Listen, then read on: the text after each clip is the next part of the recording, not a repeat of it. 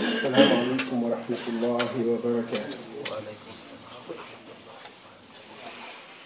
الحمد لله رب العالمين حمد عباده الذاكرين الشاكرين، ونصلي ونسلم على المبعوث رحمة للعالمين سيدنا ومولانا محمد وعلى آله وأصحابه أجمعين. We thank Allah subhanahu wa ta'ala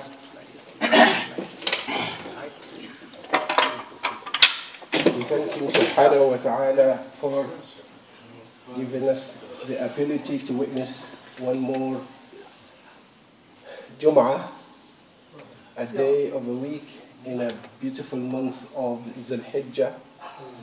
And while Allah subhanahu wa ta'ala, His blessing is showered upon those who are in Mecca and Medina and Mina, and His forgiveness is dished away to everybody who is there, we ask Him subhanahu wa ta'ala to forgive us also wisdom, and to give us health and wealth, and give us the ability to stay fast upon this deen until the day we meet Him, inshallah. Today we talk about the hearts. Hearts, they come in three types, three kinds, three categories. Hearts come in three categories. A well and healthy heart. That's one heart. And there is a sick heart. And there is a dead heart. So these are the three types that we can get in human being. Somebody might have a heart which is healthy, or have a heart which is sick. And some people have heart which is absolutely dead. The heart that is healthy is that a heart of a mu'min who is dealing with the Quran as guidance. Allah subhanahu wa ta'ala sent him the guidance in the Quran, and he followed the Quran, and the more he follows it, the more he picks up guidance that light up his days until he meet Allah subhanahu wa ta'ala. In Surah Baqarah, in the Quran, Allah subhanahu wa ta'ala described the people who are mu'min and who got the hearts, a healthy one, describing in 4 ayahs in the beginning of Surah Baqarah. 4 ayahs to describe a healthy heart. The dead heart is described in the Quran, in Surah Baqarah also, in 2 ayahs. But as for a sick heart, is described in the Quran in Surah Baqarah in 13 ayahs. The reason for that is the dead heart, or the heart which is dead, is simple. He's dead. You say, where is such and such? You say, he's dead. So you don't ask more questions. Say, may Allah forgive him, or may Allah look after him, or whatever. You say, he's dead. Finished. But when you say, where is this person? You say, this person is sick. And immediately you ask, what's wrong with him? Why is he sick? Because so many things, so many diseases that can affect our hearts. So you might say, he's got a heart attack. You might say he's got high blood pressure. You might say he's got high or low sugar level. Or you might say he's got cancer. Or you might say he's got this. And you might say he's got that. So sickness is so many, is plenty. So because sickness is plenty, Allah subhanahu wa ta'ala described the sick hearts which people possess also in so many ayahs in the Quran. 13 ayahs reserved for the sick hearts, which is munafiqun and those who are in this caliber. But as for dead person, Allah subhanahu wa ta'ala described this, it's very simple. إن الذين كفروا سواء عليهم أأنذرتهم أم لم تنذرهم لا يؤمنون ختم الله على قلوبهم وعلى سمعهم وعلى أبصارهم غشاوة ولهم عذاب عظيم. Allah subhanahu wa ta'ala is saying about these people with dead hearts, they are kafir. And when they're kafir, Allah subhanahu wa ta'ala seal the hearts. And when they seal their hearts, that's it. They spend the time that they're supposed to spend in this life, and they die. His heart is dead. He's not hoping for anything from this life. He is dead.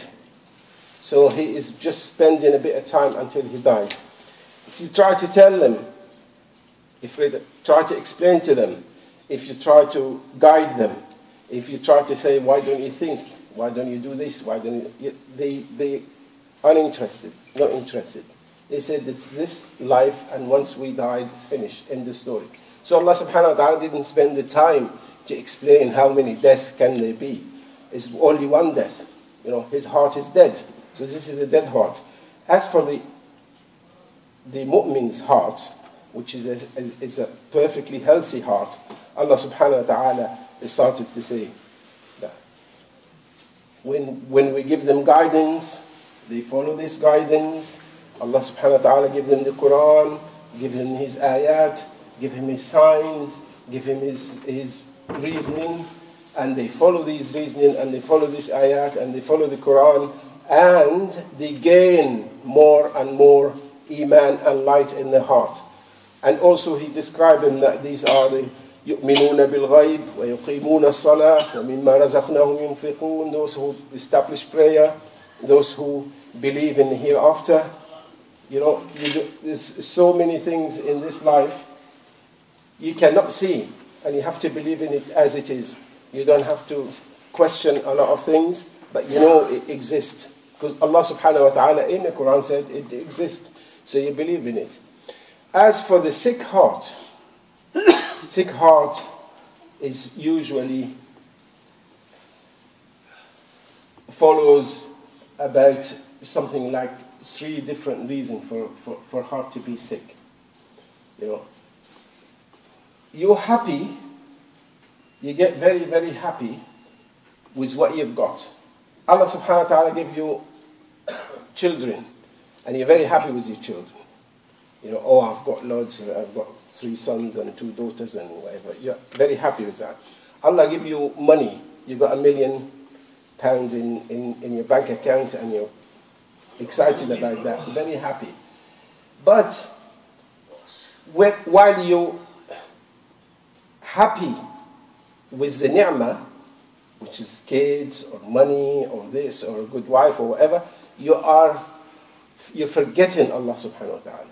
You're forgetting the one who gave you this ni'mah. So when you have the ni'mah of anything, if you remember Allah subhanahu wa ta'ala, you have done what you're supposed to do. If you remember Allah subhanahu wa ta'ala said, وَلَئِن شَكَرْتُمْ لَأَزِيدَنَّكُمْ. If you give thanks, if you remember Allah subhanahu wa ta'ala give you more. And He give you more, and He bless this lot that He had given you. But of course, a lot of people, you give them money, like let's say Qarun. Qarun, he had so much money, they say loads and loads of good, strong soldiers, good, strong men, they couldn't carry the keys for his safes. The safe where he put the money, where he put the gold, where he put all these things, loads of people can't carry it. Can't carry the keys, never mind his wealth. So he was so rich. And when they asked him, you are so rich, why don't you give thanks to Allah? Or what are you so happy? He said, no, it's nothing to do with Allah. It's my effort. It's my, I'm a clever man. I'm very educated. I'm very this and that. And they said to him, do not be so happy. Give thanks to Allah who give you that. So Allah subhanahu wa ta'ala took it away from him. Also Sayyidina Sulaiman, alayhi wa ala nabiyyina salatu wassalam, he also was a king and a prophet in the same time. And Allah subhanahu wa ta'ala, He gave them loads of wealth and loads of power. So he had power and he had wealth. And when they asked him, you, mashallah, you are very rich, you are, plenty of wealth, plenty of power. Allah subhanahu wa ta'ala provided you with loads of things. He said, He gave me all these things to test me. Am I going to be thankful or am I going to be kafir? Am I going to be a thankful servant or a kafir? So when Sulaiman gave blessing to Allah and thanks to Allah for what he had, Allah subhanahu wa ta'ala praised Sulaiman. Praise Sulaiman in the Quran and praise Ali Dawood, all of them. His father and the whole family. Allah subhanahu wa ta'ala blessed the whole family because he said they are giving thanks. And Sulaiman gave us the test. He said, if Allah give you something, give thanks to it. So you have to remember who give you these things. You have to remember who Allah subhanahu wa ta'ala provide you with all these wealth and all these health, and you have to give thanks to Him. But if you think that you are so clever, or because you are educated, you are so wealthy, or because you are educated, you've got loads of children, or beautiful mansion, or this or that, you have forgotten who had given you this, who provided you with this ni'mah. So thank Allah subhanahu wa ta'ala for that. The other things that Allah subhanahu wa ta'ala is make our heart hard and solid and diseased is when Allah subhanahu wa ta'ala take away something from you, you go berserk. Why me? Why Allah did that to me? Like for instance, if you had few children and one of them died, you go berserk. You say, my child, what did I do wrong?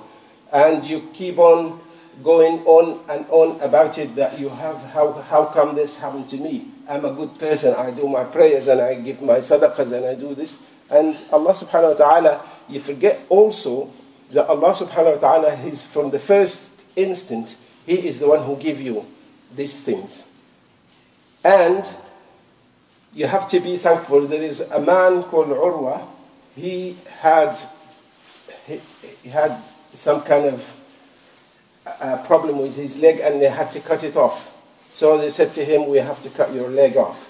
So we have to give you something to put you to sleep. He said, do not put me to sleep, because I always want to remember Allah subhanahu wa ta'ala. I don't want to lose my mind even for a second, if I can help it.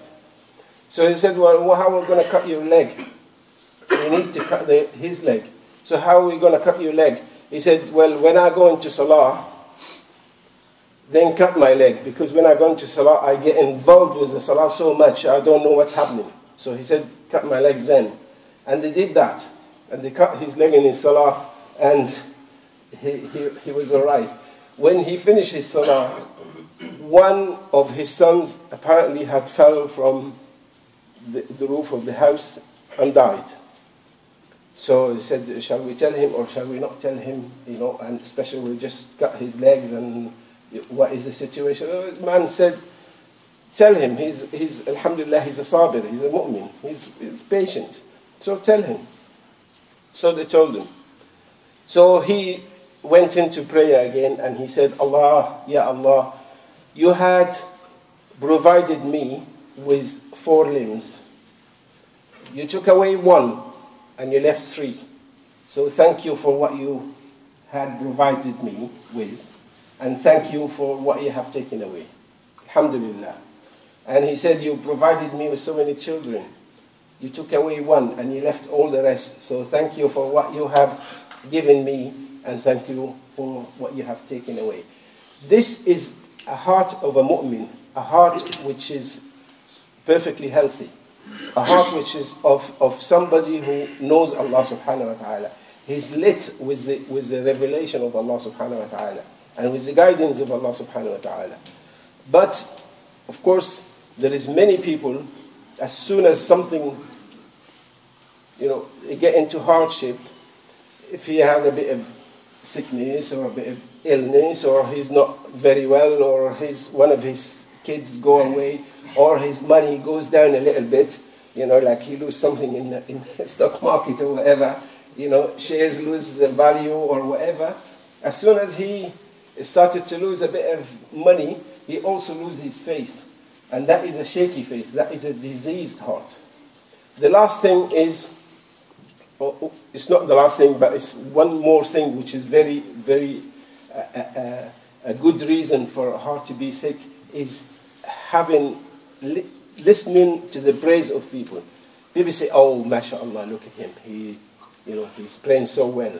Or mashallah, he's a hafiz. Or mashallah, he's this, that, and the other. And your head swells with pride. You say, oh yes, people like me. People praise me. And people are loving me. And so on. He said, Allah subhanahu wa ta'ala said, فَلَا تُزَكُّوا أَنفُسَكُمْ هُوَ أَعْلَمُ بِمَنِ اتَّقَى. هُوَ أَعْلَمُ بِمَنِ اتَّقَى. Allah subhanahu wa ta'ala knows which heart is good, which heart isn't. Who fears him and who doesn't. So what people say doesn't matter, because people do not know. People, they only see you from outside. People say, mashallah, he's this, that, and the other, but they don't know your secret. They don't know that maybe you are a sinner. Maybe you are not what you look to be. Inshallah, if a lot of people say that this is a good man, he's always coming to the masjid, he's always, perfecting his, alhamdulillah, but this should not, you are aware of yourself. You're always aware of yourself. You know yourself. If you are in Jama'ah, you are doing your prayer, and alhamdulillah. And when you go home, do you carry on praying? Or do you leave it? You say, oh, well, nobody's watching me.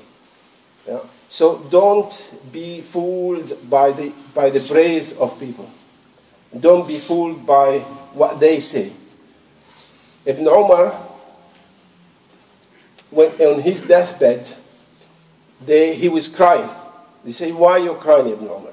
You're a pious man, you're a very good man, you did this, that, and the other, you always carried the hadith of Rasulullah, you always brought it here to us, you always fought in the way of Allah, you did this, you did that. He said, so why are you crying? Why are you upset? He said, all that doesn't matter. All of what I have done is not important, it does not matter. He said, I am crying because Allah subhanahu wa ta'ala said in the Quran, إِنَّمَا يَتَقَبَّلُ اللَّهُ مِنَ الْمُتَّقِينَ. Allah accepts from those who fear Him.